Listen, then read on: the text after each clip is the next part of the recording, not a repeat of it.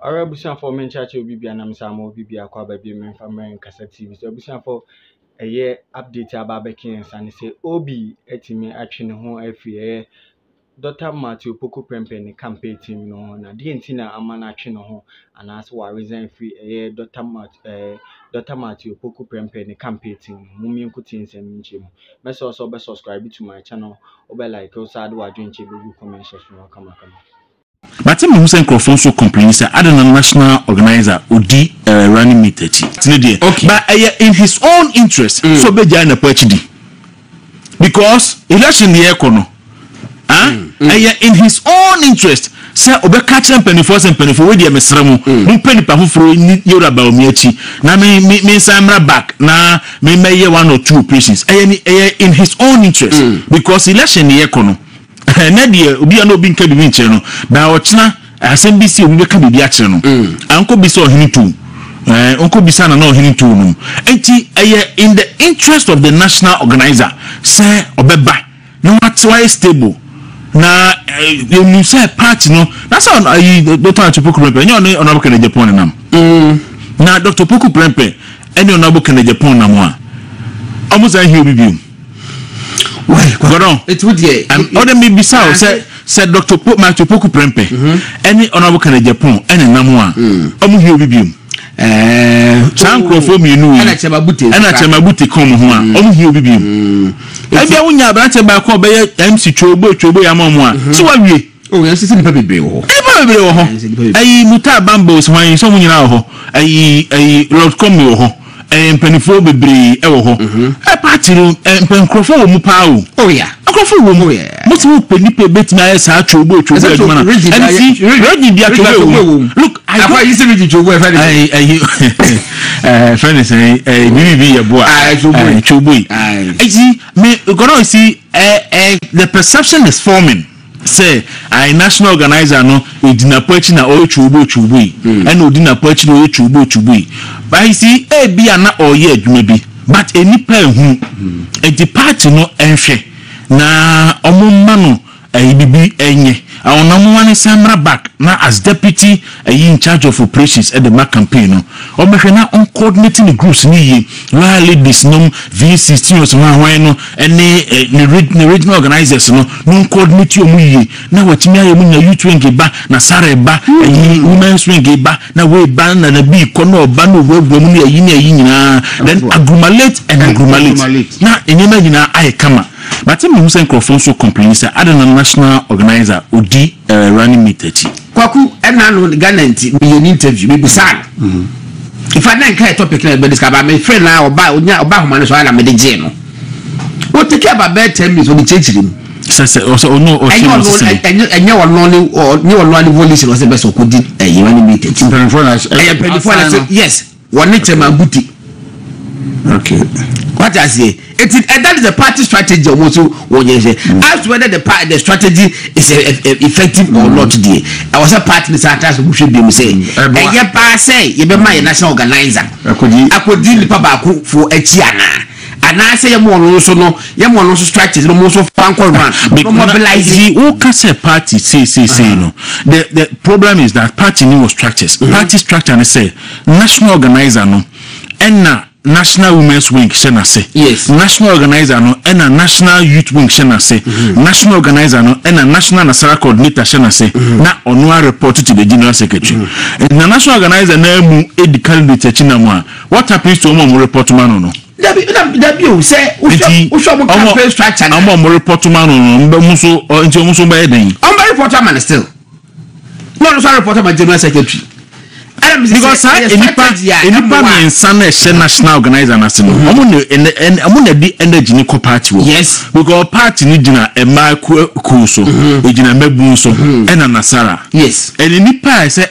edi energy ni commercial groups no the national organizer and the national organizer so new stable because national organizer the running meet ena on running meet eco campaign so is the party trying to say there is no other competent person in the party obetimi Dr. Matthew Poku Prempe anante aye campaign obetimi achieve equal results on pay than the national organizer the anchor man of the party okay kwaku me metimi no aye say me no Because national organizers, you see, the last national organizer and Sana Wiba, Samuel Oku. Yes. We saw the operations of Samuel Oku in a general election. Okay.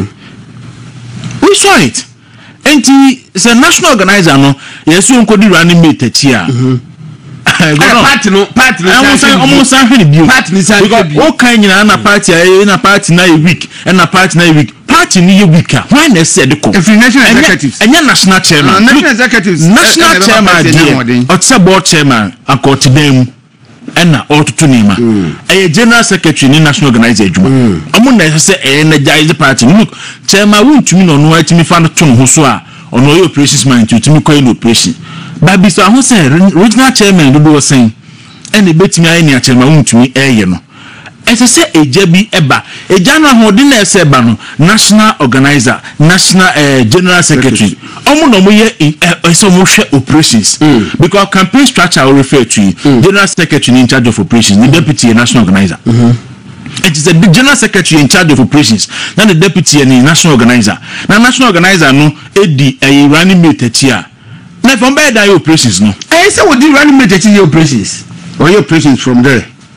But and your operations see the no what operations see oh your sahini Emma party no enti say o value ho a time bia no say baby for ehia wa yensa beka as simple as easy as they want and I say intentem no as early as possible but I come say wa confine wo ho say wa confine ho akodi running mate because running mate no so no when you obi ni chidom but MPP party na da ho no enya party a mo lake enipa bisa mo lake enti ebeya omo ensantrance bi no mo hwe bio mo twa ko fo obi a onye national executive adinaka document poku prempe ho aboa no amana ye adwuma amana ye effective ti say dem person na bi ye no na bi enso akoye na adwuma na hye ne nsa ne nti yato abama no so organize party no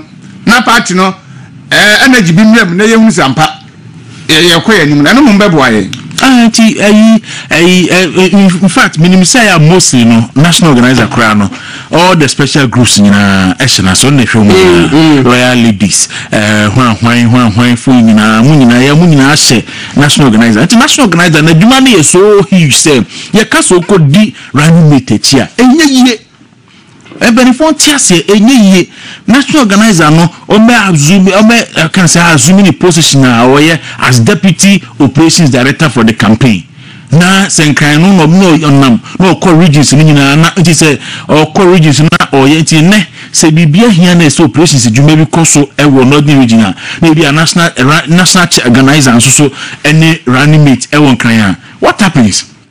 Look, in the interest of Nanabi say obeja na PhD that be it no it's be that party ya party but I am also saying say no ma say ya party there but in his own interest so obeja na PhD because election the econo in his own interest say obeka champion for we dey mesremu mu pani pa foforo ni Yoruba omiachi na me samra back na me meye one or two operations in his own interest because election the econo MPP for unfortunately yem say regional chairman na say na ho dra perform kakra owura kutin eti ama consensus no ayo because regional something which is the omonfa as a special project region no omonfa as a special project na omo muninkum kwa hwe fishing harbors a year o maye ye hono la di beach